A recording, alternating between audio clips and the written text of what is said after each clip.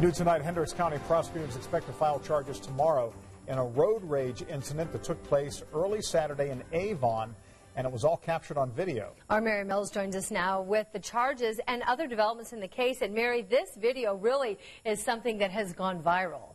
It certainly has. The video captured by the alleged victim has been seen tens of thousands of times, and that's led to more tips and 2 witnesses coming forward, people who police say confirm the victim's account.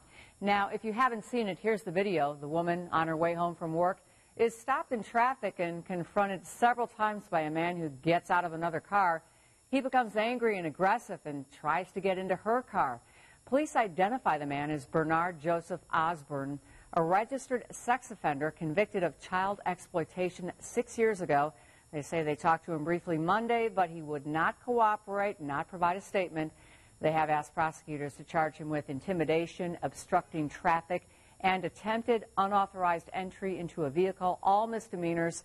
While we haven't been able to talk to the victim yet, a relative tells us that she's overwhelmed at the response to her videos and eager to see charges filed.